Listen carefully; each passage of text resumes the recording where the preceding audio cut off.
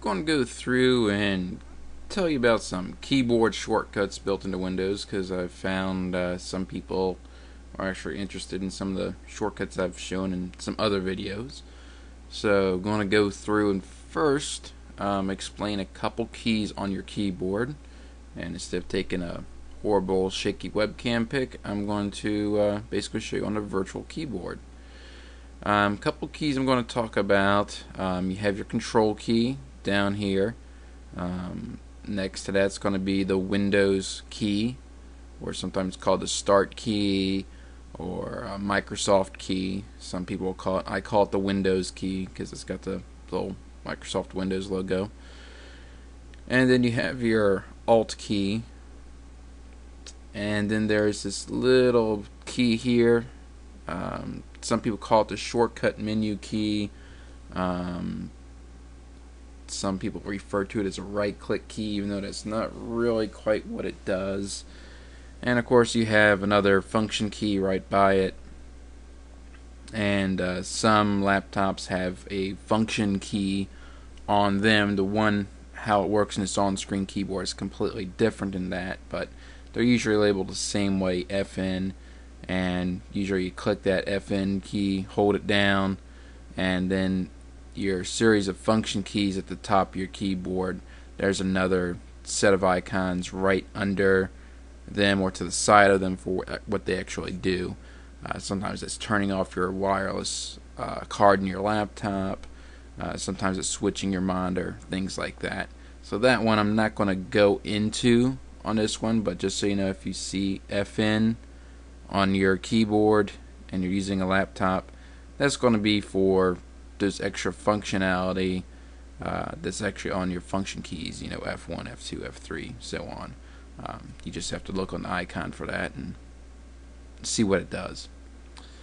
So what I want to cover here as far as shortcuts is going to be general Windows shortcuts. I'm going to try and keep it a little bit on the generic side here for you.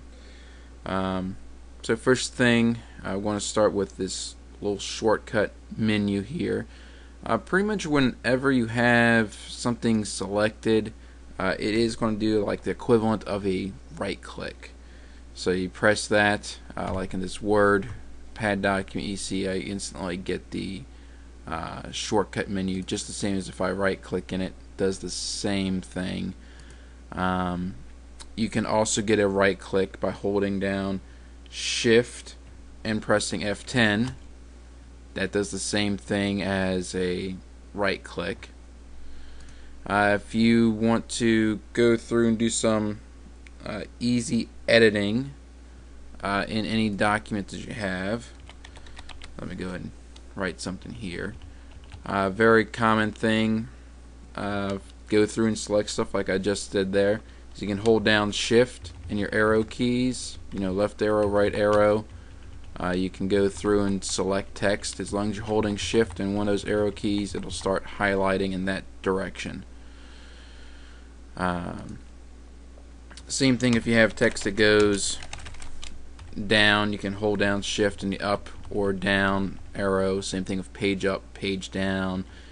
It'll select text in that direction. So that's a good way for selecting a block of text without having to go through and take your hand off the keyboard. If I go through and write a couple words here, you can hold down Control and use your left or right arrows, and it'll jump between words. You can combine that with the Shift that I just told you about. That'll let you go through and highlight entire words real quick and easy. That also works for entire lines. Holding Shift going down with that. I think I just went over that too. You can go through and do editing as far as bold, italic, underline. So you can hold down Control and B. As you see, you get bold there. You can do the same thing again to unbold it. Italics, Control I, underline, Control U. Now I'm trying to get the keyboard on screen here so you can actually see these as they go through, and I'm hoping you're seeing the same thing I am.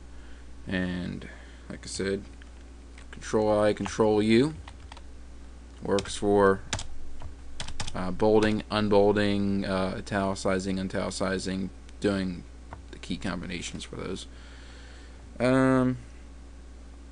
One that's often commonly overlooked nowadays, just pressing F1 on your keyboard to bring up help. That works in pretty much any application. Nowadays almost all help is online, so they either just open up their web page or nothing happens.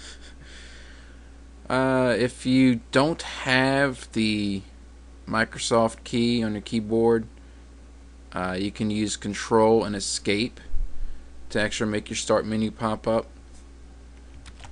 You press that, it pops up. Same thing as hitting the Windows key. Using the Control and Escape combination doesn't work for the next set of stuff I'm going to go through and tell you.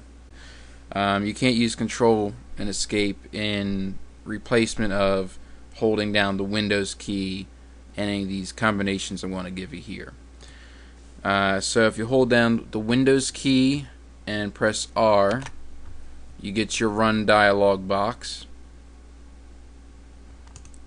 If you hold down the Windows key and then press F, you actually can start doing a search. If you hold down the Windows key and press M, everything gets minimized. It's basically the same as going straight to your desktop. Windows logo and E brings up your Windows Explorer. You hold down the Windows key and Tab. This is only going to work with Vista and 7. You end up with the I can't think of the name of it. The Windows Flip 3D interface. If you hold that down, if you hold Alt and Tab, you basically can switch between your programs. Press Tab, it goes through and switches between each individual one. This is a little short one for computer text. You can hold down Windows key and then press break, and this brings up your security information or system information. Sorry, slow. There's a couple here I can't really show you too well, but if you hold down Windows key and press L, that will lock your computer. So if you're using like Windows Professional, something like that, you can actually lock your computer so nobody can come up and just use it. You have to put in your password. Windows key and P brings up with Windows 7 your projector options. So if you want to go through and extend your display, some people call it projector properties, some call it multi-monitor properties. So you can extend your display to something else, duplicate it, projector only, yada yada yada. That's really useful only for laptops. You can use the Tab key to navigate between different text fields or data entry fields in a program. So right now I can see my cursor is up here in my address bar. If I press Tab, it'll actually switch over to my Google box over here for searching. And I press Tab again, it starts bringing me down here. Tab brings me in here and keeps on going through any and all fields in whatever program you're using. A couple more editing shortcuts for you. If you hold down Control and A, you select everything in your text box or text field that you're in. Of course, if you're navigating, you can hit either backspace or delete. It'll delete everything out of there when you do that, or just simply press any key and it replaces it with whatever you just typed. If you go through and do a Control Z, that's an undo. A Control Y, redos. If you want to have control over your clipboard, you have Control X for cut, Control V to paste, and you have Control C to copy. So I can go through and paste all day long with that without having to really take my hands off the keyboard ever. It really makes it easy instead of click, click, click with the mouse. And that's pretty much it. Probably going to have to edit the video a little bit to get these in because I went on my normal talking too much spree, but hope you guys were able to enjoy this and find some of these key combinations useful. And until next time, I'll see you later.